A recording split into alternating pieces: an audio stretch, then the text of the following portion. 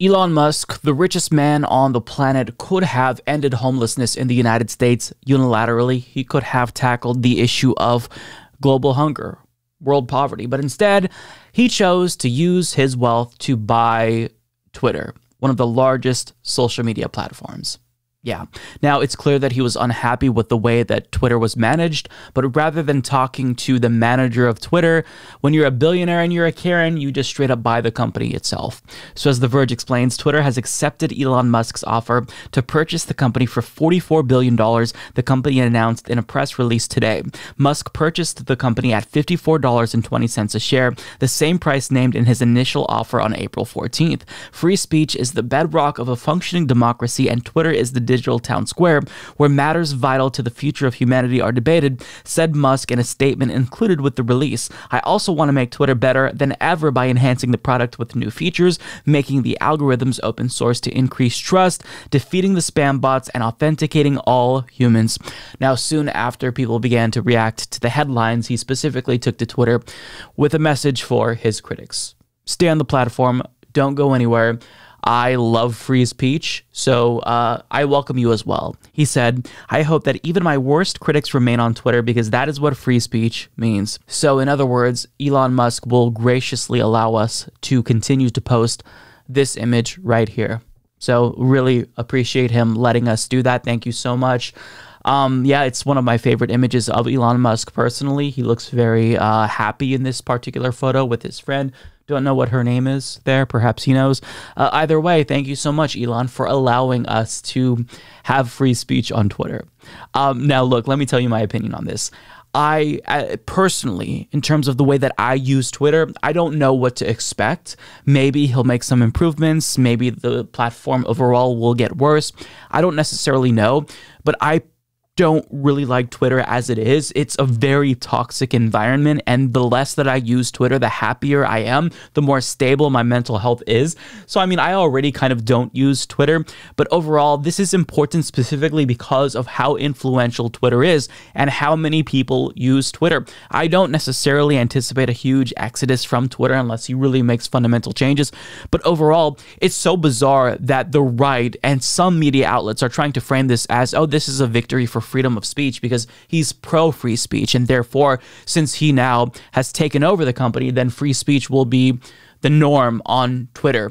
Now, it doesn't make sense to me. When I visualize freedom of speech, I don't instinctively think about a billionaire purchasing a company and saying, hey, everyone, you have free speech. That's not really what free speech is, or at least if that's what free speech is in the modern era, then I really cringe at that, because someone who's trying to pretend to be this benevolent dictator isn't the way that you actually achieve freedom of speech. If you wanted to get freedom of speech on Twitter more so than it already is, then what you do is you opt to nationalize it and democratize it, not put it in the sole hands of one billionaire who has proven before that he doesn't actually believe that freedom of speech, that is the First Amendment, is going to apply to a private company, because he's proven that he doesn't do that with his own companies. I mean, busting up unions, not necessarily a very pro-free speech thing to do. He also has canceled Tesla orders for bloggers who criticize him. So even if it were possible to find some benevolent dictator to take control of Twitter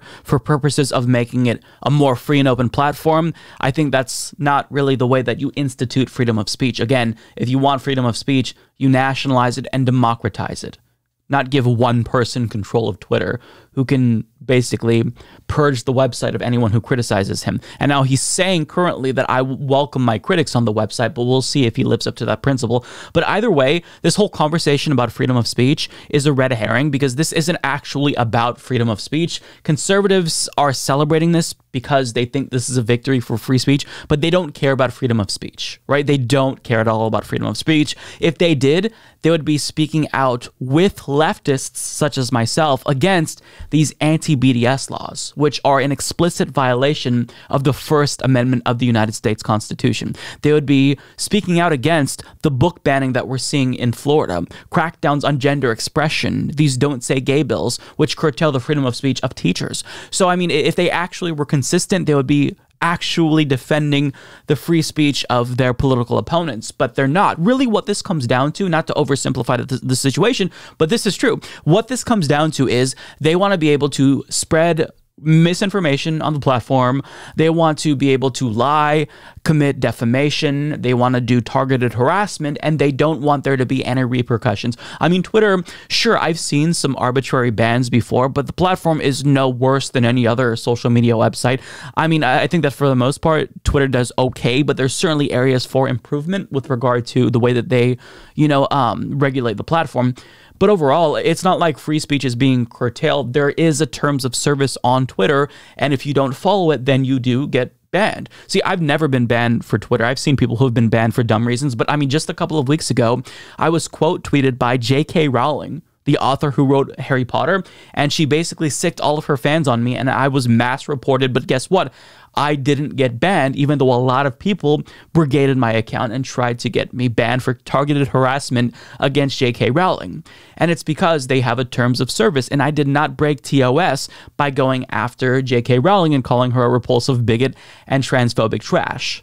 So, for the most part, I don't think that the website is regulated any worse than Facebook. I mean, Facebook is basically an unusable hellscape where every single post that you see is either complete misinformation or hateful rhetoric. But what the right wants is they want to be able to use slurs, they want to attack people, dox people, and they want to not get banned for that. And also, I think they probably want Donald Trump to come back. Now, remind yourself, why was Donald Trump banned? He was banned for inciting a Capitol insurrection. Now, a lot of people claim, oh, well, that's just freedom of speech. Actually, no, not all things that you say is protected under the First Amendment. There are limits to freedom of speech, right?